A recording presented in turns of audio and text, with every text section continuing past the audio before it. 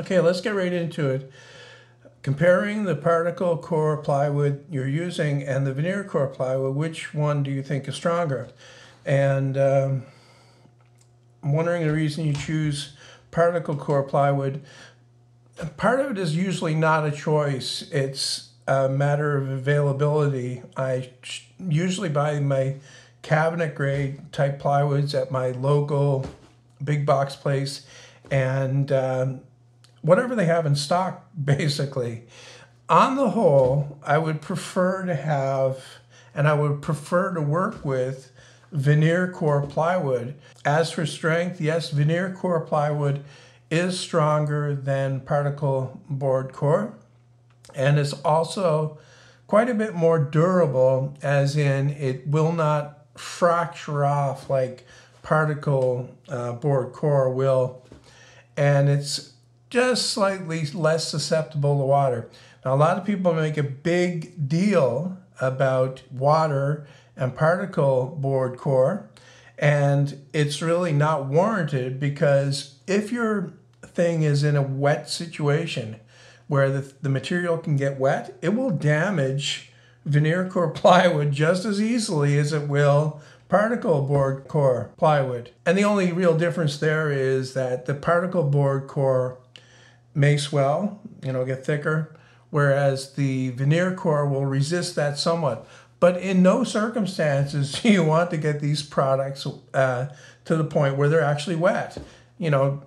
Atmospheric humidity will not have any effect on these materials whatsoever as far as durability is concerned. Now, whenever I mention plywood in a video and I'm talking specifically about particle board core plywood, I get a lot of comments from people saying, well, that's not plywood, that's particle board core, or that's chipboard, or that's fiberboard.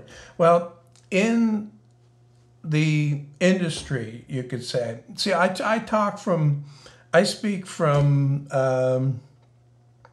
being in the profession, you could say. I was a carpenter for a long time. I did a lot of cabinet work and so on and so forth. And that's exactly what they call it in the trades, you could say, in North America. And that's, throughout the entire continent. That's what they call this material. Any sheet stock that has a real wood veneer on both sides is called plywood. Regardless of what the core is, it's still plywood. So you say maple plywood, and the core could be veneer core, could be lumber core. Lumber core is like big pieces of wood. It could be particle board core. It could even be OSB core. I've seen that before, actually. I've seen a whole shipment of cabinets for a school, and they were made from, I couldn't believe it, the plywood had OSB in the middle. But man, was that stuff strong. It was incredible. There is an advantage to particle board core plywood in that it tends to stay much flatter than the veneer core.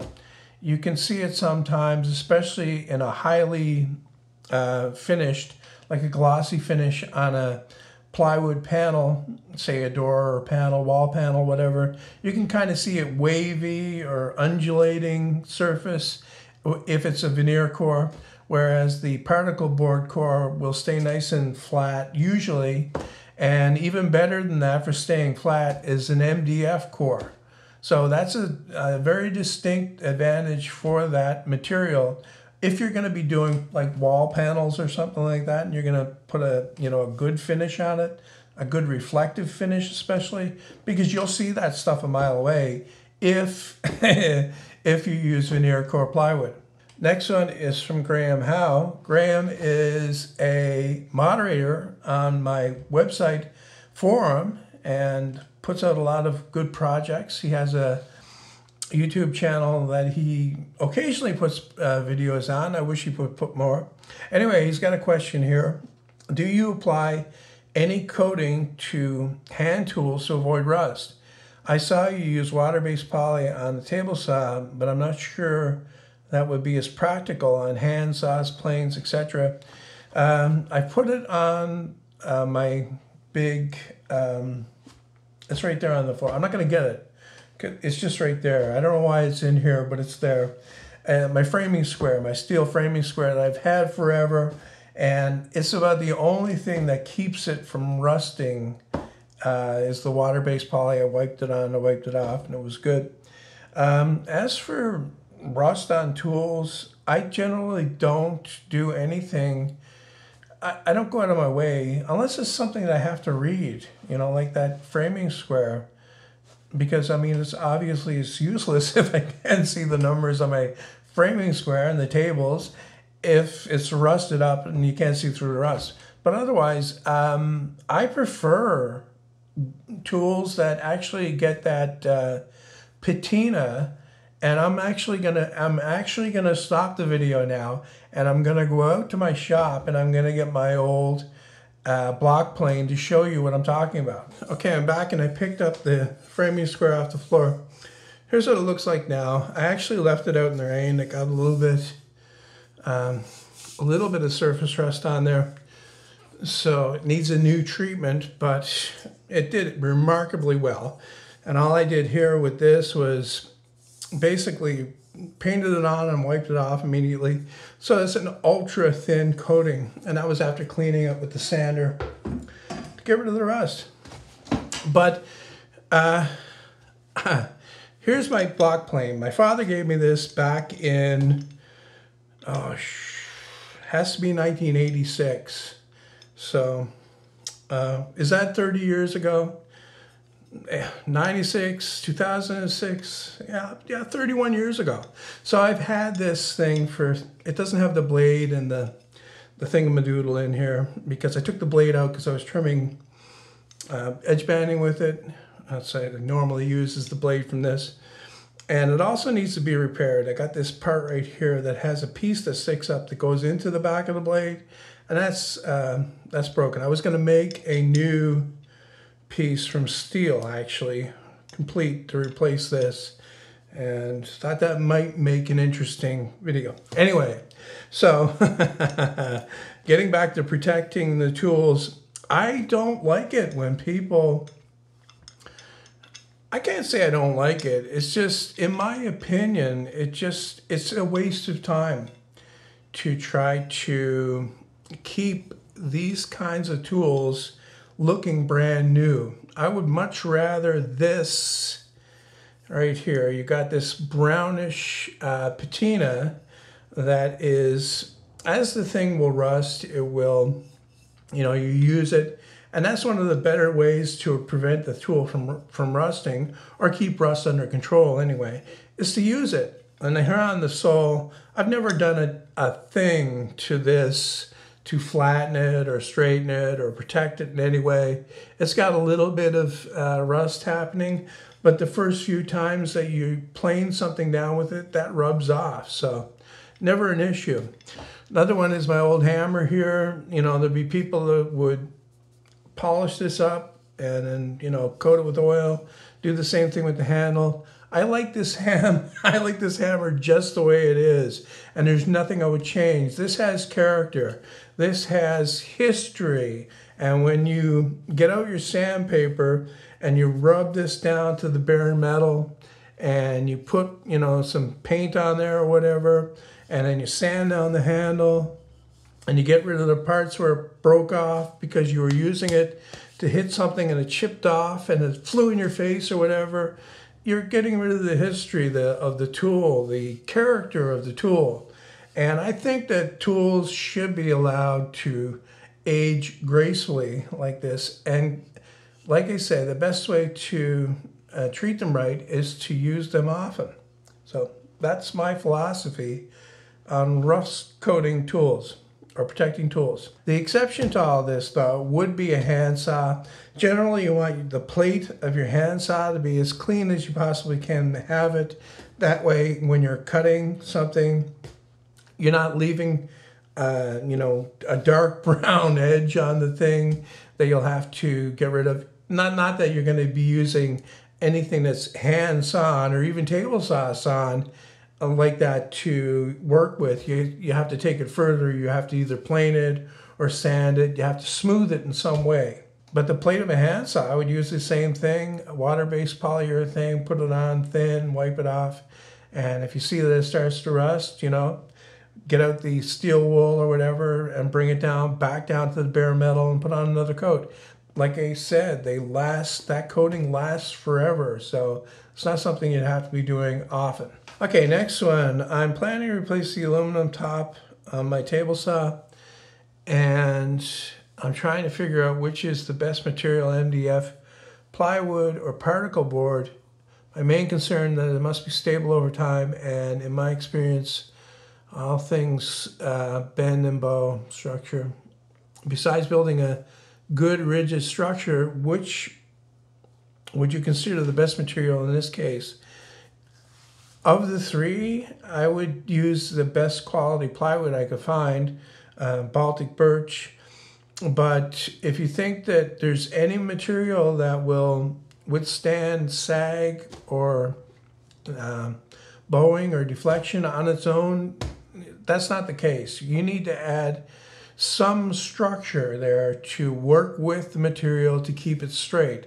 And it doesn't have to be, you know, a huge amount of structure. I mean, you look at something like a torsion box type construction, and I don't mean to do that here. I don't mean to build a torsion box on top of your table saw thing. What I mean is look at the structure that's in the typical torsion box and its ribs, and you'll see the same thing actually if you take the top off your table saw. You'll see these ribs, and they're not, you know, they're not massive or anything, but they do help to keep everything nice and straight. So thin material, if I could afford it, I could find it, 1/4 inch, say Baltic birch plywood, or my next one would be, and this is considerably cheaper, would be particle board, actually, 1/2 inch. I don't think you can get a 1/4 inch. And if you did, it would probably get too wavy just with, you know, humidity in the air. I wouldn't use MDF at all. I wouldn't even consider MDF for that. The surface of it is not durable enough. The structure of MDF is different from the other two things that are mentioned there. Plywood is a good, durable, high-strength material. Particle board has the advantage of staying nice and flat, but it also has kind of a sandwich structure in itself.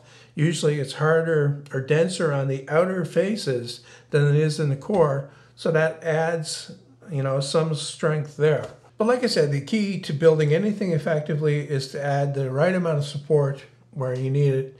I mean, if you're talking about replacing the aluminum top, I would actually just leave that on and go with the thinnest material I could find and put it right down on top of that top and go from there. And that'll be a good part of your structure right there. And it will be in a place where it needs to be. The next one is not a comment I got on a video. It's actually a message sent to me on Patreon. It's from Ken here, and he asks, or he says that he has, what it basically says is, or what I get from the message is that he has not had a shop that is set up to work from, and he wants to do that. And basically what he has is a bunch of tools that he carries around with him to do things. He's not specific about what he does, but wants to know from going to that to doing stuff at home in the workshop or setting up a workshop, where to get started. And I kind of had the same problem, you know, when I was not doing this full time. And it was because I was out, you know, during my day job, and I would have all of my tools thrown in the back of my truck, and I would go to a job and I would do that, and I would come home, and if I wanted to do anything in my shop, which was my garage, of course, I would have to have either duplicate tools set up in there, or I would have to take everything out of my truck and bring it into the shop and do stuff, and then I would have to bring it back out to the truck and put it in there. So I could never get anything organized or set up properly because it was constant motion type thing. I couldn't leave this here because I would have to take it there. And then I didn't have the money to buy totally duplicate tools, so I could set up the shop to do everything there and have the stuff to take on the road. There'll always be some back and forth. And the idea that things had to move like that actually stopped me from getting my shop organized the way I wanted it for maximum efficiency. I'm kind of laughing now because my shop is nowhere near organized for maximum efficiency. And here I am, 5 years after I stopped actually, working my day job. Anyway, to get back to the question, I would take it like this. If I were setting up a shop from scratch right now, I would build a workbench, first of all, and make it relatively simple. I would make a workbench that is about 6 feet long and about 2 feet deep. And I would make it have drawers underneath to put stuff in. And I wouldn't, go overboard with the workbench either. I'd make it from 2x4s and plywood. Nothing fancy, not trying to impress anybody. You just want to have a place that you can put stuff that's not too massive and huge, and you'll be able to put it in the drawers out of the way when you're not using it, or you'll be able to take it out of the drawers, bring it with you wherever you go, come back and start work again, because you'll have a surface to work on. And then you just go from there. You add, tools as you need them. The one thing I would have to have in my workshop anyway, it would be a table saw that stays there and say a miter saw that stays there. But neither one of those has to be big, professional grade tools to get the job done. So yeah, that's where I would start, with a basic workbench, nothing fancy. Main thing is you got some clear area to work. I would not build it into the wall or attach it to the wall. I'm a big believer in having things as freestanding as possible. That way you can move it where you need it, if you need to. Because almost certainly, as soon as you attach something to the wall, you find that you have to move it. Anyway, I'm going to wrap this one up here. If you have questions, leave them in the comments. If you asked a question last time that I didn't answer, leave it again. I just picked out 4 this time because I'm kind of in a rush. And I'm looking at my thing here and I'm seeing that it's threaded left hand and kind of weird. So I think the best way to fix this is to actually make a cut here with my hacksaw and put a new piece in there, like glue a piece of steel in there as to act as a key that it'll fit into the back of the plane. See what happens when you look at things and you examine them and say, well, how am I going to fix that? And rather than build a whole new piece, which I thought would be interesting, this is a fairly simple fix that can be done fairly quickly. These here my daddy tools. What are you gonna do with them? Well, I ain't building no bookcase.